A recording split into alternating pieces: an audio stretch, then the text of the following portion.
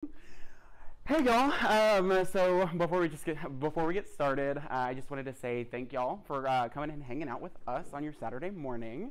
You can go ahead and hit it. So this class is for y'all. So feel free to come and go as you need. If you need to step out for any reason, we're gonna go through a couple of different topics. Talk about some things regarding houseplants, and then at the end we'll kind of open it up to question and answer. Again, this is for y'all, so I want to make sure that y'all are getting everything that you're like looking for out of it. And so with that, feel free to like ask any questions along the way. And then at the end of the class, we do have the $10 coupon. Allie and I will be handing those out before y'all head out today. So you can hit it.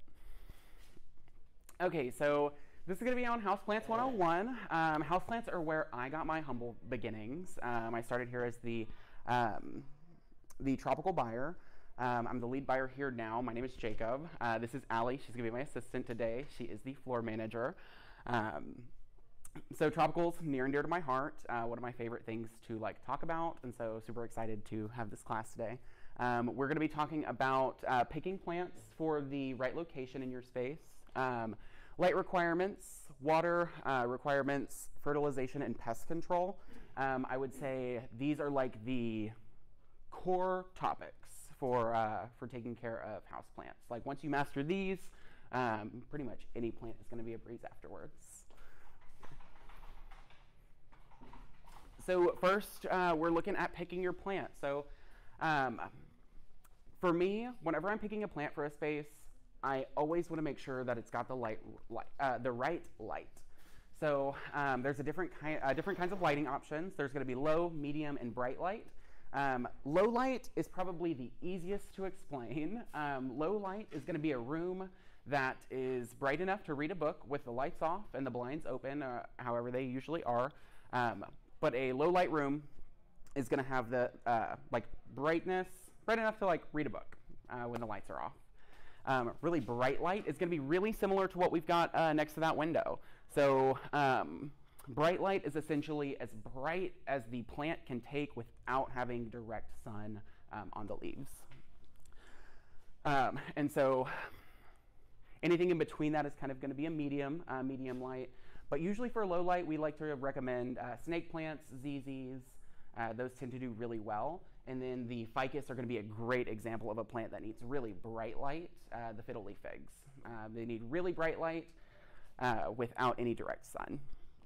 And so once you kind of establish what kind of lighting you have in your space, you want to go into next question I'm usually compelled to ask myself is how much care am I willing to put into these plants? So for me, gardening is a hobby. It's something that I want to enjoy and something that I am doing for fun. And so before I get a plant that's going to take too much maintenance and take too much brain space, I want to make sure I'm like prepared to give it what it needs. So if you're like me and a underwaterer, I definitely recommend like ZZs and snake plants again. Those are like, for me, my staples inside. Super low maintenance, low light. You can kind of just set them and forget them. But you want to take into consideration how often it's going to need water, how much light it's going to need, and how much, what you're going to be able to provide it without causing any stress to yourself. And so I always like to go into that. And then another big question for me is pet friendly. So if it's going to be a plant that pets are going to be around, just want to make sure that I'm picking something non-toxic or at least not accessible for the pets to get to. So spider plants are a really good option. Ferns, orchids, those are all really great pet safe options that can almost be put in any kind of lighting requirements. Does anyone have any questions so far? What's that? Or whoever goes first, it's like either way. What did you say was your go-to? When you were going through that, and you said your go-to is, and you named 2 or 3 things, but I didn't catch it. Oh, a ZZ plant and a snake plant. Those are like my 2 favorites because they are really low water, great for low light. I would say like I've gone like 2 or 3 months without watering a snake plant before. I'm not saying to do that, but do as I say, not as I do. But yeah, no. So those are all really great options for like some low maintenance stuff. You can hit it. Like I think it's gonna be 3 clicks. 3? Yeah. 1 more. 4. There we go. So we're gonna jump into a little bit of lighting. I really like this graphic a lot. I think it does a really good job explaining like a room and the space. So imagine this is a west window. This is in the evening. You're kind of seeing all of this light come in. So medium to low is going to be across from the window without any of the direct rays, but still going to be bright enough to like read that book with the lights off. Medium light is going to be in this middle area, so it might get a little bit of brightness, but most of the day it's going to be pretty consistent. And then really bright light is just going to be adjacent to the window. So very similar to like what we've got with these windows. Sorry, I'm like referencing these windows today a lot, but that middle space between the 2 windows would be a really ideal like bright light spot, where over here is definitely going to be considered like low light.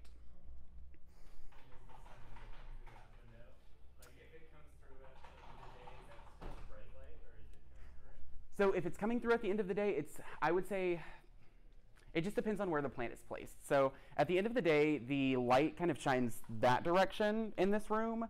And so if I were to have a plant between the 2 windows, it wouldn't actually get hit with any direct light. It would just be going around. And so I think it is like just important to kind of watch where the sun's movements are throughout the day.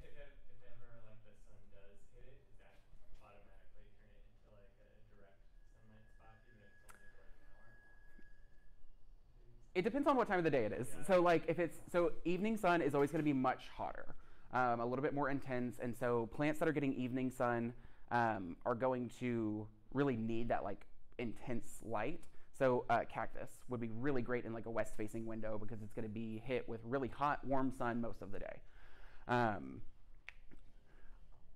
A good way to know if your plants are getting too much light is if they are getting like brown spots on them, almost just like these. It looks like a sunburn on the plant. So essentially it's going to burn and then almost get papery brown, and you'll just notice these really uneven spots where the sun was just a little bit too intense. And so I think you can hit the next one. Does anyone have any questions so far? I'm not trying to like run. Yeah, what's up? Sorry, what about like succulents? Like what are their... So succulents are going to like really, really bright light, if not a little bit of direct sun.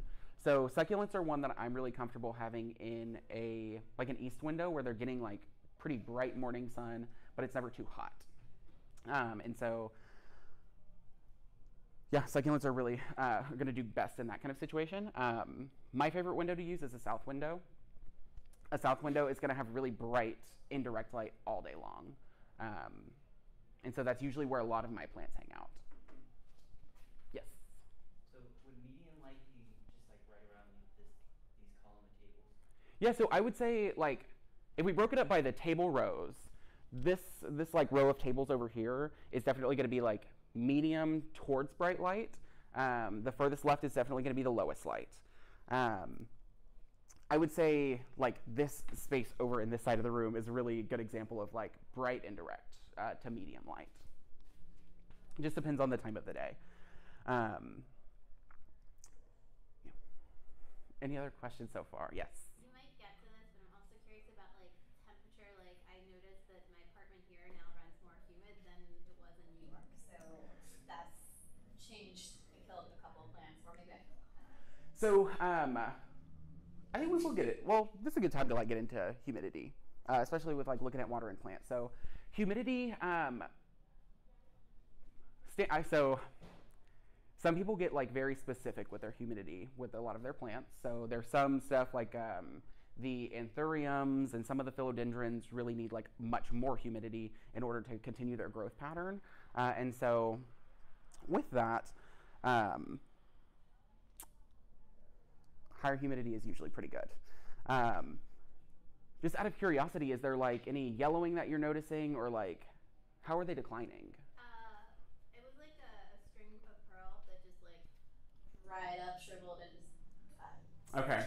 So the string of pearls is definitely not going to do well with the humidity. So like, I kind of like separate my plants into two like houses almost, of like the ones that are really going to like a lot of humidity. Those are just kind of scattered throughout the house, getting the normal like humidity cycle throughout the home. And then the cacti and succulents are going to be in a different space. I usually like to put the cacti and succulents in a drafty area, so they are able to dry out a little bit faster and have a little bit less humidity in their direct area. Any other questions so far? So bathroom would be a bad selection for succulents? Yeah, for succulents, the bathroom is going to be almost the worst spot. A dark bathroom, I would say, is like, it's going to be tough. Yeah, it's going to be tough to get some plants to grow there. But ferns would do really well in that kind of situation. I do a lot of ferns in like restrooms and stuff like that. They really like the humidity, but they also are really good at like tolerating low light. And so like once you've identified the like lighting requirements and situational like environment that's going to be affecting your plants, watering is kind of the next big topic to like take a look at. So watering, let me see, I'm like, you jump in, I'm like. I mean, hydrophobic soil, I feel like, is one of the biggest issues that you can face with watering. And you may think that you're watering your plant properly, but it's going to go, say if you haven't watered it for quite a while, it's going to go hydrophobic in the middle, and that water in the middle is not going to absorb. So it'll just take the water at the very top, and then it'll go down the side to the bottom, so the roots aren't going to absorb any of that water. So usually, to keep that from happening, a great way to water your plants is going to be through bottom watering and soaking them. Yeah, so that is like perfectly on the head. So hydrophobic soil is probably, like, I would say one of the bigger issues with watering plants, because it really does seem like whenever you pour the water in there, it seems like the water's coming out of the bottom, so everything must be thoroughly saturated. What happens is whenever soil dries out too much, it begins to cling to itself instead of clinging to the water that we're like trying to give the plants. And so what happens is you notice the top and the bottom generally are going to look pretty wet, especially after watering, but that middle section is going to stay really dry. So if you're noticing a plant is kind of seeming like it's drying out, but you're watering frequently, the soil is likely going to be hydrophobic. But what I really like about this photo so much is it also shows the intensity of the root system. So sometimes a heavy root system is going to prevent a plant from absorbing water as well. And so I'm a very tactile person. I've always been told that our best gardening tool is our hands. And so I really like to just dig my fingers into the soil and just check and see what's going on there. So for example, like a plant like this, I would just put my finger right in there and feel what's going on. I really like moisture meters, but for me it was easier to learn just based off of like how it feels before assigning like a metric to it. But thoroughly watering your plants is going to look like you'll want to water it and probably wait about 15 minutes and then water it again. So it's going to be a 2-cycle process. The first is like an initial wet, just to make sure that your like soil is like awake, doing its thing, ready to accept the water. The second watering is really going to make sure that you're saturating the soil and the plant is going to have all of the water that it needs to survive. And so with the 2 watering process, you've got like a couple of options. Yes? When you say saturated, so does that mean that you put on so much water that the water is taking so long for it to go down? Yes, so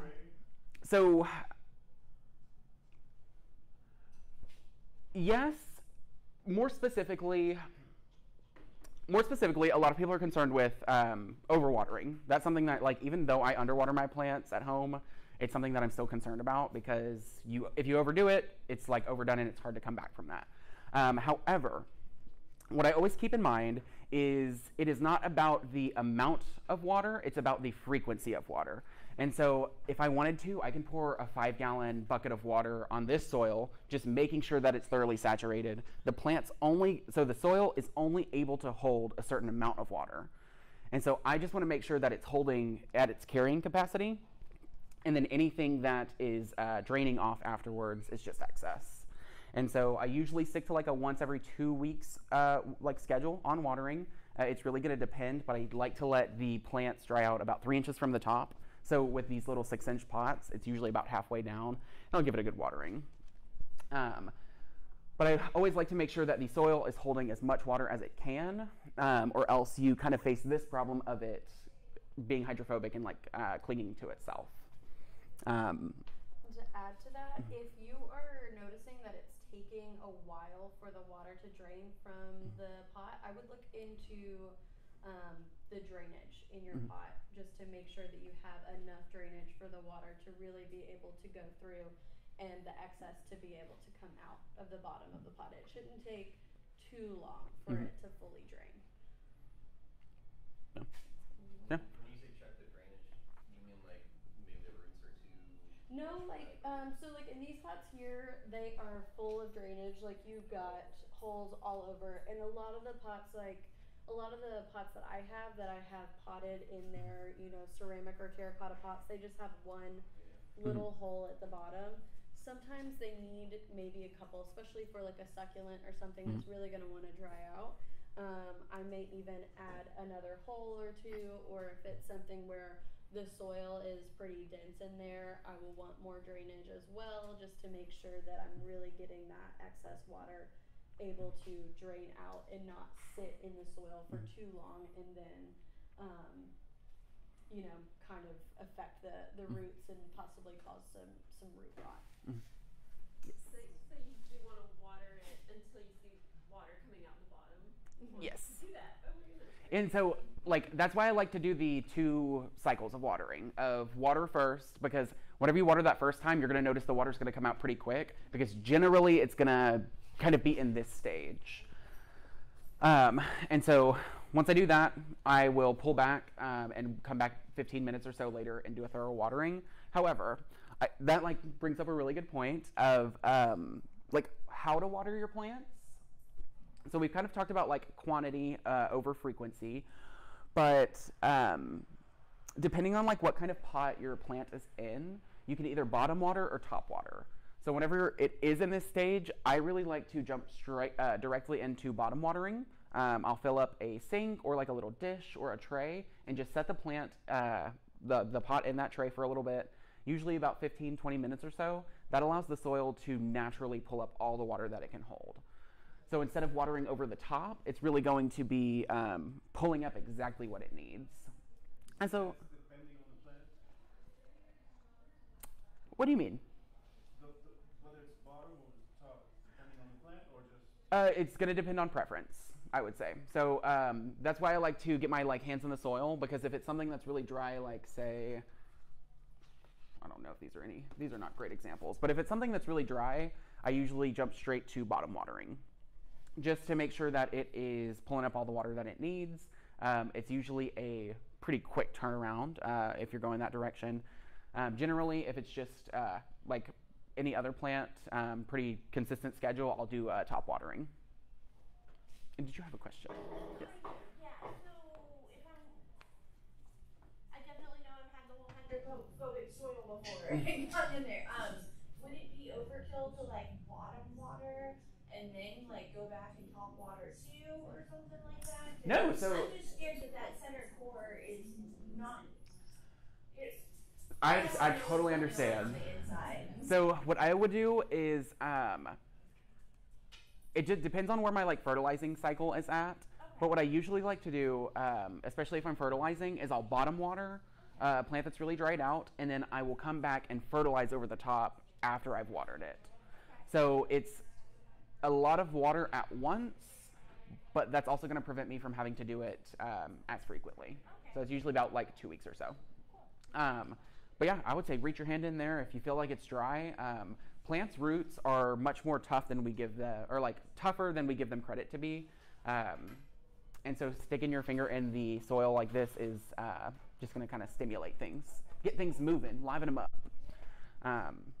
Yeah, anyone have any other questions so far? Yes? So are you saying that after soil has gone hydrophobic, you can kind of bring it back to life? Absolutely, yeah. So it just takes a heavy soak. It is generally going to act like a sponge, especially if you set it in the water. But if you're watering over the top, because it compacts on itself, it just goes right around it.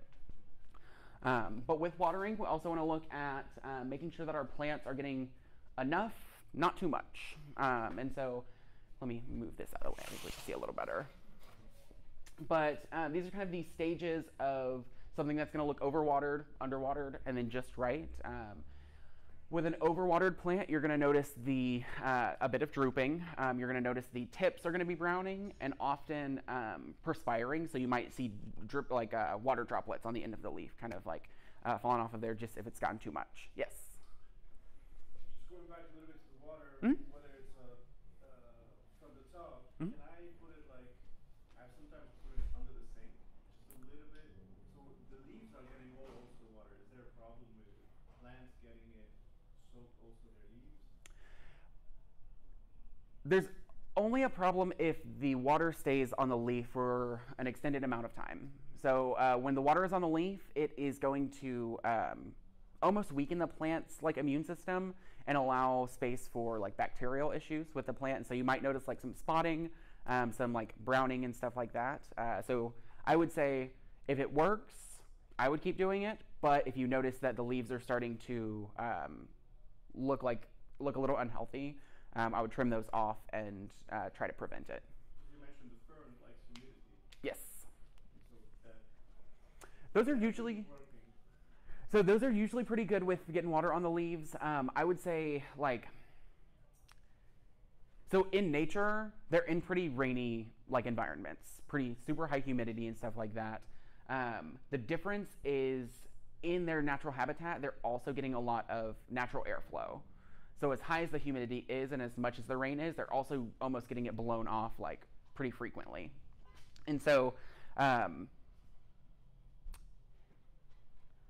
always just like to practice caution. If I notice the leaves are not doing great, then I'll kind of pull back and make sure to protect them a bit. And so that's also going to kind of look like the underwater or the overwatering is kind of that similar browning. You might notice the plant is going to be drooping a little bit. If a plant is overwatered, the best bet is going to be pulling it out and trying to repot it into some fresh soil, letting it dry out a bit. Usually the plants are able to bounce back from that pretty easily, but catching it early is the key. And so that's why I really like to look at this graphic, because this plant is technically savable, I would say. So you've just got to catch it early enough before it progresses into root rot. And then an underwatered plant is going to look very sad. They kind of just want to droop. It's almost like they're deflating. Usually when they've been underwater, that's another a pretty easy one to get back and revive it.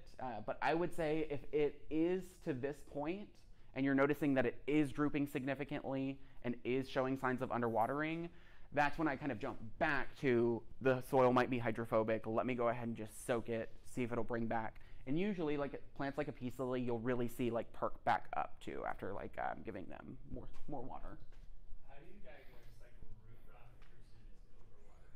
How do you know your plant's done? Ooh, okay. So allow me to geek out a little bit. Root rot was a very fine line between root rot and overwatering. Overwatering, you're going to notice a bit more yellowing, where root rot is going to almost seem like someone cut all of the roots off of the plant. And so if it's overwatered, there is a chance that it is going to have root rot. And so what I like to do is at that time repot, and whenever I do repot, I always check the roots, check and see if there's anything black or squishy. Roots do this weird thing called root sloughing, or I think they just call it sloughing, but essentially the outer flesh of the root pulls off of like the thin fibrous root on the inside. And so that is like a telltale sign of root rot, is when those roots start to like almost fall apart on themselves. And so usually when it is overwatered, pulling it out, checking the roots is always like a pretty good idea to course correct. If Shake it a little bit to get the soil off?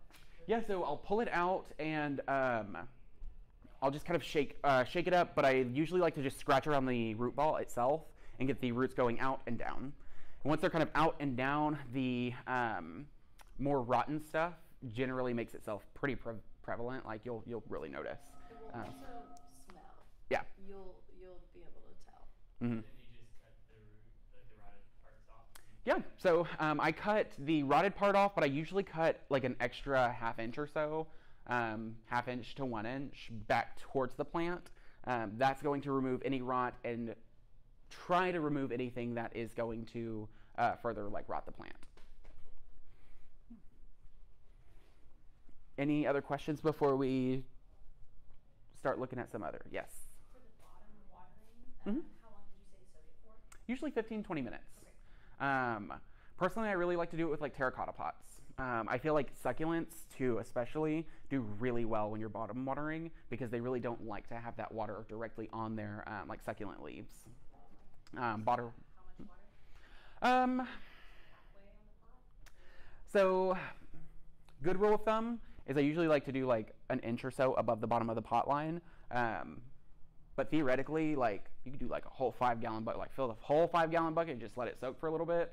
But about an inch is probably gonna be your best bet. And if you happen to leave it soaking for more than 15-20 Yep. minutes, it will also be okay. I have plants that I've left outside soaking for, all day or overnight, and,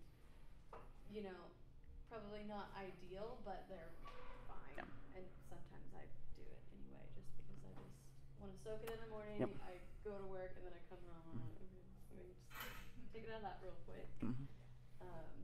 But yeah, 15-20 minutes is probably as much as it needs. All right, you wanna next one, I think. There we go. Okay, so this is a part that I also kind of like to nerd out about, fertilizing your plants. I always like to, I feed pretty heavy. What I like to really do is I feed almost every week, but I will do a half feed where, for example, this is going to be 1 ounce to a gallon. I'll do a 1/2 ounce to a gallon once a week instead of 1 ounce to a gallon every other week. The reason I like to feed a little bit more consistently is it's providing the nutrients for the plant as it's needing to grow. So you're not shocking the plant every 2 weeks with a influx of nutrients. You're giving it a consistent meal weekly. And so I really like to use organic fertilizers. I know the numbers seem lower, but we'll kind of like talk about like that as well. But I really like the organic fertilizers. The 3 numbers that you're seeing here, the 846, that's going to be the nitrogen, NPK, nitrogen, phosphorus, potassium ratio. With tropical plants, you always really want to focus on having a little bit of a higher nitrogen. So the nitrogen is what's going to push new leaves. And so, let's see, I think I've got a good example up here. So the 624 is a pretty good example of that. That is a general all-purpose fertilizer, but it's going to focus with that higher number, focus on like leaves and foliage. The middle number, the phosphorus, is going to do 2 things. If it's an outdoor plant that's going to be blooming, it is going to push blooms. It's going to make sure that the plant has all of the resources that it needs to flower. If it's an indoor plant, though, phosphorus actually boosts the plant's immune system. And so you're going to notice that it's going to keep the plant naturally more healthy. And then the last number, the potassium, is going to affect the roots. So a good way to look at it is the first number is the leaves, the middle number is the health, and then the last number is going to be the roots. And so if you've got a healthy root system balanced with feeding the foliage, you're going to have overall a really happy plant. And so the 846 is usually a pretty good option that I like to use. It is granular, and so what I do is I just grab a handful of it and throw it on my plants once a month or so. Some other options though, some liquids. I really like to use liquid seaweed. It's not necessarily going to fertilize the plants, but liquid seaweed acts as a essentially like a daily vitamin. It's going to give the plant the micronutrients that it needs. It's also going to reduce stress, and generally when you're feeding liquid seaweed, the leaves are coming out a little bit healthier and a little bit more green. It's going to help like the reduce stress on like the root system and everything like that. Yes. I was told to use liquid seaweed when you're transplanting, but how often do you recommend it for an established? So I usually do it once a month. Like if I'm not feeding consistently like each week, I'm gonna just do once a month. I kind of like, depending on the plant, I would say, I like to generally have everything on like the same schedule, but right now I'm kind of all over the place with my plants. And so best case scenario, what I would be doing is mixing an ounce of the liquid seaweed with a gallon of water, but I would also add an ounce of the, what's that good one? The liquid, the biomatrix, because it's got like a higher nitrogen count as well. So I would do an ounce of each into 1 gallon of water, and I would use that mix once a month. That's going to be a good starting place for like fertilizing plants, especially like if it's an established plant. What's the difference between using like the kind of slow release pellets versus a So liquids are generally going to be taken up by the plant faster. So with the granular, it is going to be a bit of a waiting game, but once it kicks in, you notice it's really kicking in. So I like to use this one on the, like a lot of the leafy anthuriums that I'll grow, or philodendrons, monsteras, and stuff like that, because I put it on there once a month and just let it do its thing. As it breaks down, it feeds the plant, so it's kind of that process of the consistent feeding cycle. The liquids are just taken up a little bit easier, so repotting them and then liquid fertilizing is generally going to be the best bet, just to make sure that they've got the nutrients that they need immediately without having to wait for the granular to break down. Do you follow the granule some water or just? I usually like to put it on there and then I'll water afterwards. I don't water every time I put it on there, but it's naturally going to break down as you water. And so I'll usually just put it on there whenever I'm thinking about it, and then next watering cycle, whenever I go to water, it'll start breaking down process. Anyone have any other questions? There was like a disparity. You said that you fertilize every week, but then you said you fertilize every month. So this is going to be like the every week fertilization.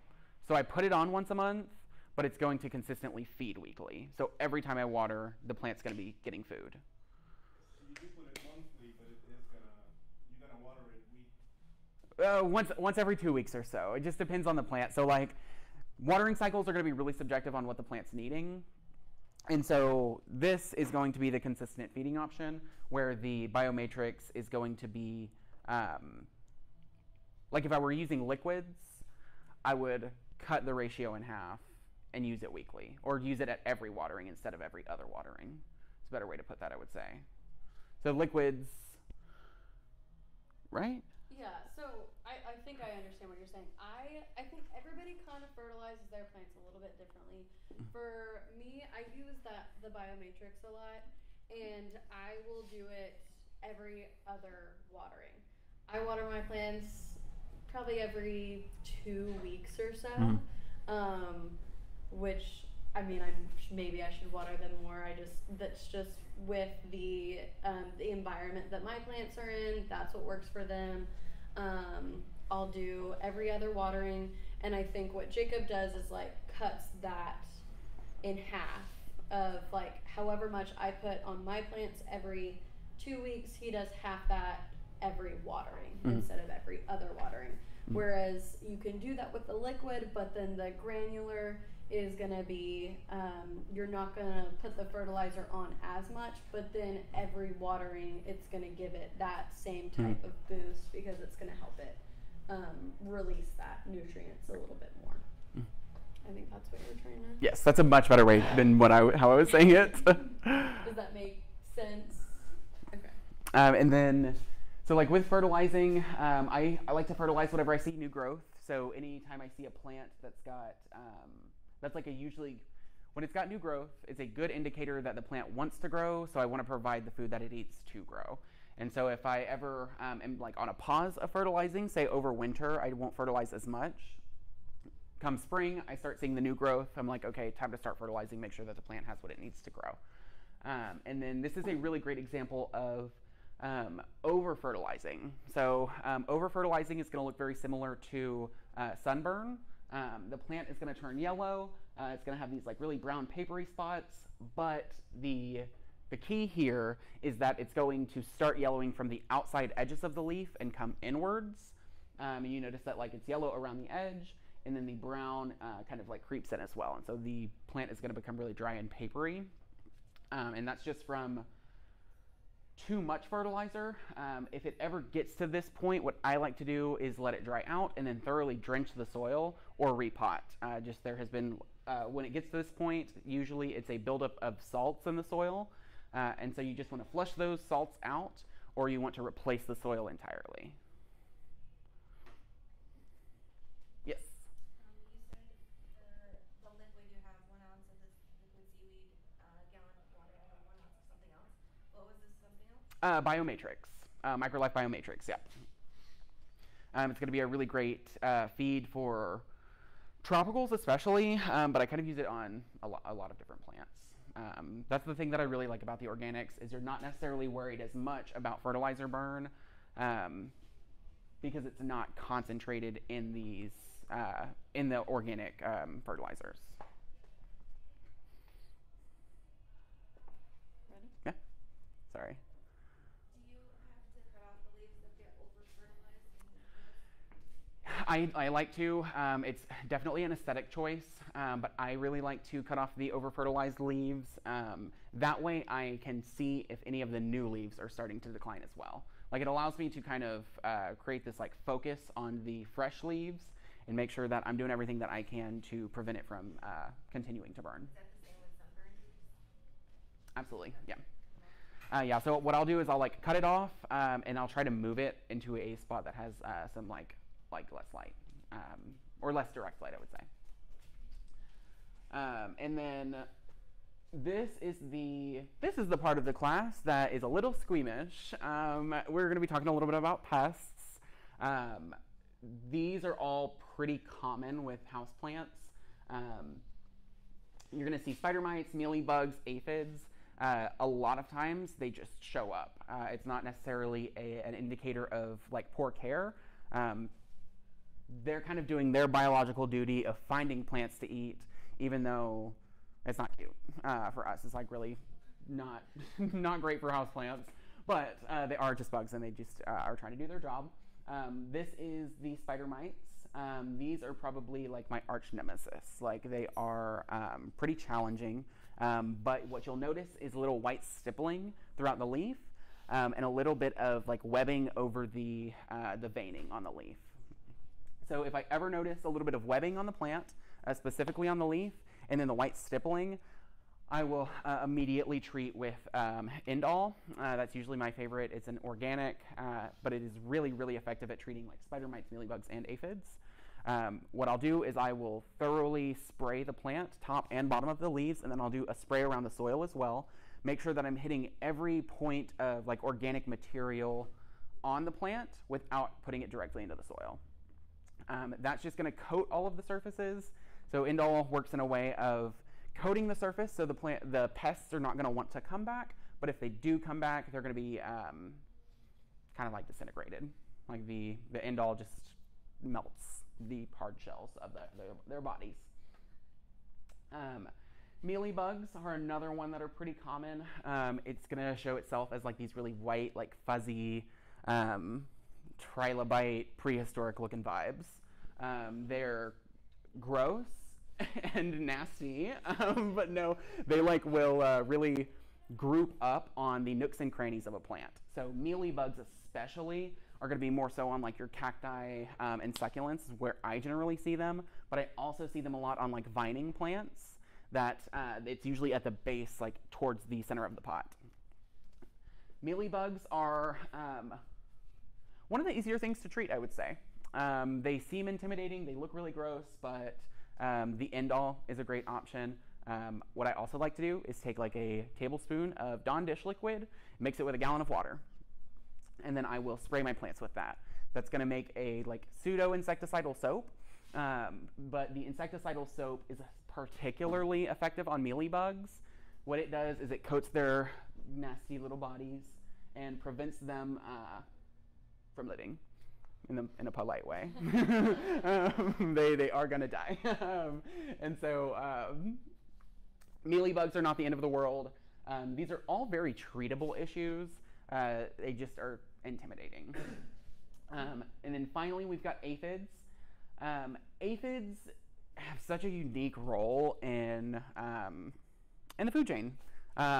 They like are not beneficial on houseplants or indoor tropicals or anything like that, but they kind of got a deal worked out with ants, just like friends. And so aphids outside, while not ideal, are fulfilling a role.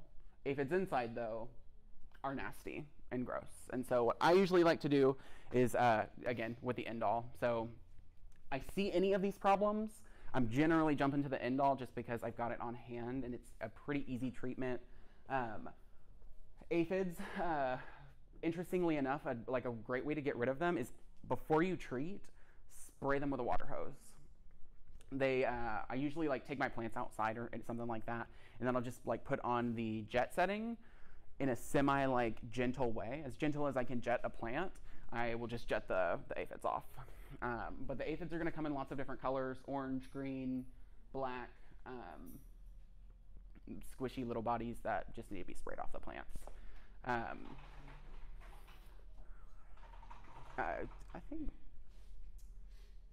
think, yeah, so I did want to mention the alocasias, calatheas, and palms are going to be a little bit more pest prone. So anything that's got a leaf that feels a little bit more like sensitive or soft is going to be a target for especially like spider mites. The mealybugs are going to like a little bit more structure and like cellulose in the plant that they're messing with, and so they're going to go for things that are a bit thicker and hardier feeling. And then aphids do not discriminate. They're going to get on anything that has new growth. So yes. I'm just curious, how do these like get on the plant? Is it just like I purchased it, say like here, and I'm carrying it into the house and now it's getting on plants? Or like how do I've had the plant for a while and they just find their way indoors? Like how do you get these bugs? Well, so that's a great question. The answer that I've got is not a great answer, but I say more so an unfortunate answer. Spider mites are carried by the wind. So they're tiny enough that sometimes the wind will just blow in the right direction and spider mites are going to appear. Especially inside, though, I've noticed that if dust collects on the plant, spider mites are going to be a little bit more prone to just establishing themselves on that environment. Mealybugs, gross. Also kind of problematic, though, because the male and the female mealybugs are going to, like, they look entirely different. So the male mealybug is actually going to look more like a fly and will have like wings and fly around and everything like that. While the female ladybugs, or the mealybugs, are going to be these little like almost scale-like insects. And so those can really just pop up out of the soil. The eggs are so tiny that it's really hard to see if they're there until they show up and start like reproducing in that way. And then aphids just kind of appear. It's kind of interesting. Like usually spring and then back again in the fall. So like right now what I'm noticing is a lot of aphids are starting to pop up, especially on like Hoyas. I do notice that the aphids tend to get on pet-safe plants more often than non-pet-safe plants. And I mentioned the Hoyas just because the aphids really like to eat the new growth on those. And so they'll just kind of pop up, but if everyone is a little familiar with Austin, last year we had a really bad aphid problem. It was horrible. Like, they were in all of the crepe myrtles. There was so much like sticky dew everywhere. But that's just kind of what aphids do, is they will kind of come in cycles like that. So you usually notice them right before you start seeing a lot of ladybugs, because the ladybugs will come through and just eat them up. Anyone have any other questions on pests? Does the dish soap concoction work on the spider mites and aphids? Not as well. I would say it works on the aphids pretty good. So it's going to work on the softer bodies, where the spider mites are definitely going to have more of like a harder exoskeleton that's going to have to be like melted down. It would work as a great preventative. And so if I notice any of these problems, I'm going to start treating the plant once a day for 7 days. Especially with stuff at home, it's going to get treated once a day, 7 days, organics. And then after that, I'm going to switch to once a week. So the reason I like to hit it once a day for 7 days is to make sure I eradicate the problem. And then switching to once a week is going to be more so a preventative, so I'm not going to have to deal with the issue again. And so if you've noticed, or if you're at a point where you're not really having any pests, but it's kind of pest season, spring, summer, and then fall, I would just start doing a preventative spray. Just once a week on the plants, or anytime you water, incorporate it into that routine as well. So water and then just spray the leaves. It's like preventative. It doesn't hurt the plant? No. Depending on what you're using. So with the Indol, it's not going to hurt the plant. If you were to use neem oil, which is particularly effective at knocking all of these out, neem can be can make the plant a little bit more sensitive to sun. And so I usually like to do it early in the morning or late in the evening, whenever the sun is down and there's no risk of the plant getting like burnt in that way. Sorry.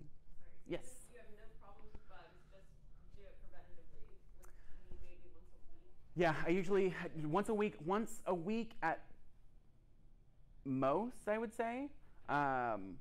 Every watering is good. So if you're watering once every 2 weeks, I would say that's a good good routine to incorporate. Okay. So can I ask one more, sorry? The Indol, so would you use that outside as well, or does that kill the pollinators? Or, I have these problems outside, but not inside. So I like to use it. That's a tough one. So I would just be aware of spraying it on anything that's flowering. So it's going to be a great treatment on just about everything, but I don't treat, a big one for me is I don't treat milkweed. And then I will try not to put it on any flowering things. And then I will try to treat, herbs and veggies after they've started producing fruit. So after their flowers are gone and everything like that, and I'm not worried about pollinators coming to interact with the pesticide, is kind of when I'll start that treatment. But milkweed is usually going to have aphids on it. It is just almost like a symbiotic relationship between the aphids and the milkweed. But the ladybugs come in and scoop them up real quick. And I think milkweed also attracts a different type of aphid that only spreads to other milkweed. Yeah. So it's not something that you really need to worry about it spreading to other plants that you have outside. It's just going to stick to the milkweed that it's on. Anyone have any other questions so far? Okay. Well, that is the lecture portion. I know I just asked if anyone had any questions, but I'm going to open it up to question and answer. So if anyone has any questions, yes. Moss on top of the soil, does it help with anything? It's going to help with a little bit of humidity, especially if it's staying pretty moist. I would say it's definitely going to be more so an aesthetic choice. But that's my thing with gardening is I'm doing it because I want it to be pretty. And so I like to use moss a lot. It doesn't really harm the plant, doesn't necessarily help, but it looks good. Yeah. Any other questions? Okay, Yes. So I have had like an issue with like a white, I don't know if it's like fungus or mold or something like that on the very top of like one or two, random plants that I've brought home. Um, what would that be? How would I really like treat that or get rid of that? Or just like pull off that top layer? Is it kind of fuzzy, or is it like a? Not fuzzy, no. It tends to look more, dry. Okay, like mushroom. Like, does it almost seem like mushroom texture? Possibly. Okay, so the reason I ask is, it sounds like the soil is healthy. So fungus growing in the soil is generally an indicator or an indication that your soil is really happy and healthy and alive. Mushrooms and like fungus are really selective of what they're growing in, and so if you've got like fungus growing like that in the soil, it's usually a good sign that you're on the right path. I usually like to just mix it up with a stick on top of the soil, just like kind of mix it back in. Plants have, or soil more specifically, contains like a lot of mycorrhiza, which are these like little fungus that kind of establish themselves in the soil. But there's like a symbiotic relationship between it and the plants, because it's helping the soil kind of break down a little bit easier, while the plant is not necessarily affected by it. Like they're only benefiting each other. And so usually a good sign. I would say if it is starting to spread to the plant, that's when it could be an issue. And I usually like to do neem oil. Okay. Yeah, you're welcome. Yes. I made like a home blend of just like cocoa coir and perlite and some fertilizer. Like, how does that compare to like using just a store-bought bag of? Honestly, the mix that you just mentioned is going to be the same thing as the Coco Loco. And so I would say that's going to be more so like a soil-less blend. Still really effective. Still going to need like the same watering and everything like that. When would I like more like want to not use that? Like, what plants wouldn't I want to use that for, or is it just personal preference? Personal preference, I would say. So I would say that it's probably going to dry out a bit faster than what we've got up here. Usually with more organic material, it is going to hold a bit more water. And so if you're just using a mix that's really similar to the Coco Loco, it is going to be drying a bit faster, but I would say it should be good just about any plant, especially like indoor potted plants. It's like a priority with potting or like potted plants is making sure that the soil is well draining. You just don't want it to compact on itself. So, yes. How about repotting? I usually like to do it once or twice a year. I usually repot early spring, and then possibly I'll repot just after the summer hits when fall is starting to get a little cool. With that, the bigger thing about repotting plants in that way is you want to repot when you start to see the roots coming out of the bottom. So if you've got like the drainage hole, just take a look. They usually are going to start pushing roots out of the bottom, and at that point I like to size up. And so what I'll do is I'll go from a, for example, like a 6-inch into an 8-inch pot. So I always want to have at least 2 inches for the plant to grow into whenever I'm moving it into something bigger. Some good indicators that it needs to be repotted. The biggest one is going to be the roots coming out of the bottom. But if you notice the plant's growing really slow, or kind of coming out like a little, like the leaves are coming out a little bit warped, it might be time to like repot. It might just need a little bit more space to grow. What if the plant's so big and you're like, I don't want you to get any bigger? Cut it. Yeah, so what I would do is if the plant is too big, I cut it, propagate the pieces that I like, get rid of the old stock or like give it away, and then I'll have the new stock to grow into that like size that I'm looking for. And when you repot, do you take up all of the soil around the root, or you can just repot it? So I usually like to take off about 1 inch all the way around. So I'll just like scratch up the outsides, the bottom, but I only want to take about 1 inch off. That way the roots are still going out and down. But with doing that, you have the, you're keeping a lot of the microbiome of the soil intact. So it's going to be less of a harsh transition because the plant essentially has its like gut biome in the soil with it whenever you transplant. So you don't want to remove all of that. It can usually lead to shock if you do, but keeping it on there is going to prolong the life of the plant, I would say. So about an inch. You just want to make sure that the roots are not wrapped around or like going back into itself. All right, sweet. Yes. Sorry. So then, what about like decorative pots? Like you were talking before about like drainage, and the last class I did, I bought that really cute like brontosaurus pot, but you didn't have any like drainage. So should I bring that back and have you guys put a hole in the bottom of them? Yeah. That's what I would recommend. I will use like a larger pottery as like a cache pot sometimes. So I've got a white pot at home that doesn't have a hole in it, but it's like a pretty ceramic pot. And so I'll just put a grow pot directly in it and not actually repot the plant into it. That way, whenever I do water, it's kind of like in its own like self-contained like tray. So if you make pots with ceramics and you want to make planting pots, what would be the best way to do that? Like with so one of the ways that I do it is that I have a tray that is attached to it, and then I have holes on the side. Okay. I usually only have 4 holes. Should I do more than 4 holes? No, I'd say that should be good. Okay. Yeah, the 4 holes should be fine. As long as it is, I'm not super familiar with that part of the pottery process, but as long as it, I would say as long as it's got like one good drainage hole on it, should be set. Okay. All right, does anyone have any other questions? Yes. This might be too big of a question, but something that might have been useful for a newbie like me is like just taking a really common house plant and kind of looking at the pitfalls and the common things that go wrong. Is there an example that you can kind of like a monstera or for example? Yeah.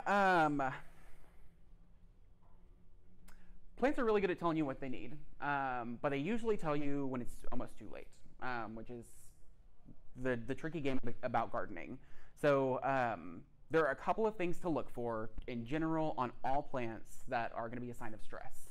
So a big one is discoloration. So you're either going to see it turning yellow is most common. Sometimes it can turn like a little like tinted purple, tinted red, have like a little bit of stress color. But color on the leaf of the plant is going to be a good like indicator of the plant's health. And so if you're noticing that it's yellow, I would check first if it's overwatered. Then I would check if it's underwatered. Just get my hands in there, making sure that it's not hydrophobic. And then I would follow that up with just reviewing my fertilizing routine because the yellowing could be overwatering, underwatering, or too much fertilizer.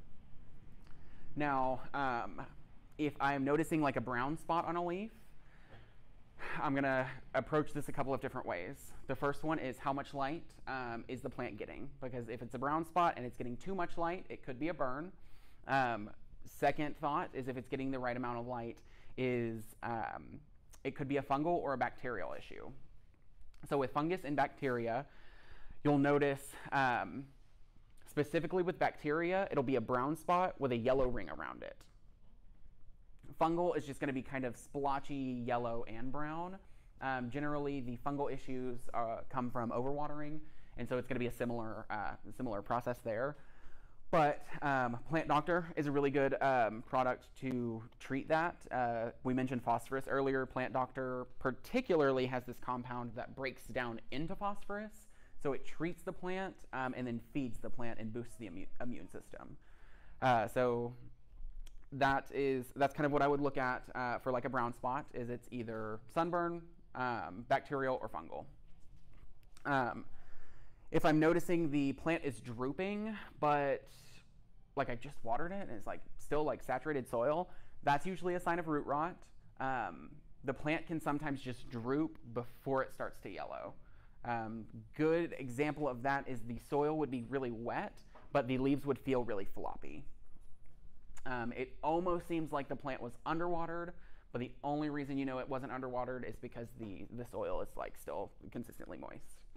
And so I'm trying to think of any other big problems or tricks that I usually go by. I feel like those are the main ones. Those are like every plant that I ever get, I'm kind of just checking off those boxes like while I'm looking at it, just making sure that there's no fungal issues, no bacterial issues. Aesthetically, generally speaking, a pretty plant is a healthy plant. And so it's more so about like each plant is going to have different needs based off of what's going on. And so I would say like it takes a little bit of trial and error, but usually if you notice something going on with the leaves, there's a problem with the plant, and then that's when I would just like troubleshoot. Yeah, I hope that helps.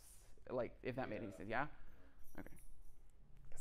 What about distilled water versus tap water? So I sometimes I'm a lazy gardener at home, and so most of my plants just get tap water. But if I'm doing like a calathea or palm, or sometimes like the dracaenas, like the palm right here, definitely I would do distilled water. The salt in the tap water can actually build up in the plant, and then you'll notice like the browning leaves on the end. Like the tips usually look like they're over fertilized and like have that burn look if they've gotten too much like natural salts in the tap water. Is that similar with calatheas? Yeah, so calatheas are probably the biggest, like most. I'm trying to find like an example, but all these leaves look fine. But like I've seen a calathea that's got like half of this leaf is just like brown, and it's because of the hard water. It's just the minerals. It's too mineralized. It needs something a little bit more. Yeah, not as harsh on the plant. Yes. What about wiping down leaves? Like I have a couple bird paradises, and sometimes I notice like just some dust that was collected on it. Do you just recommend like wiping it down? Yeah, what I like to do is wipe with a dry cloth or like a dry paper towel. That's going to prevent water getting into the leaf or anything like that, preventing bacterial issues. But just gently wiping it down is also going to help prevent pests. Overall health of the plant is going to be improved. It's also going to be able to photosynthesize better, so it's going to be growing a bit faster. I like to incorporate that too whenever I'm like watering, at least just looking at them and be like, hey, does this one need it? And so that'll kind of dust accordingly. And if you're doing like a preventative neem treatment, neem can also kind of act as a good leaf shine. So that's maybe a good time as well to wipe those down with the neem. And so it's just going to give it a good layer of that neem and then shine the leaves and make them look nice. What do you do then for like cacti? If you want to like prevent dust, you don't want to get in there though because it's percolate. That's tough. I generally don't have an issue with dust on cacti. I don't know why. Especially the ones with the spikes. I think it protects the plant enough where we're not having that issue. With succulents though, like the echeverias and string of pearls and stuff like that, I'm pretty comfortable just like dusting them off, or like sometimes I'll just blow them. Yes. I have not a lot of light in my apartment, so I use like ultraviolet lights. Okay. Is that like okay for the plants? Because I'm always kind of nervous to live with them. So yeah, I would say that's fine. I use grow lights in my space. I would just be cautious of how close they are to the light. If you notice that it does seem like it's getting a little burnt, I would probably pull it a little bit further away. But a little trial and error. Yeah, I would. So what I would do is like have it as far away as like you'd like it, and adjust the setting accordingly. Like if it needs to be like, if you want it close, turn the setting lower, you know? Yeah. All right, well, thank you all so much for coming out today. We're gonna be hanging around a bit if y'all have got any other questions, but don't forget to see us on your way out for the $10 coupon. Yeah, thank y'all.